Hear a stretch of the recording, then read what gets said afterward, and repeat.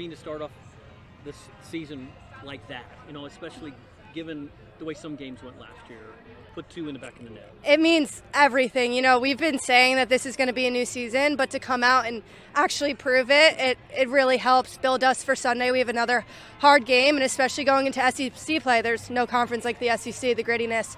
So to start off a good win like that, 2 goals, means a lot to us. Coming off of the first half, it might have been frustrating based on the results. Yeah, so we thought like the first half we had the ball most of the time, which we definitely did. And every day in practice, coaches always say, get in the box, get in the box. And you know what? I saw Lauren dribbling down that sideline, and 10 times out of 10, Lauren's going to get the ball in the box. So, I just ran towards the ball and tried to put it in just like coaches teach us. Yeah, you did.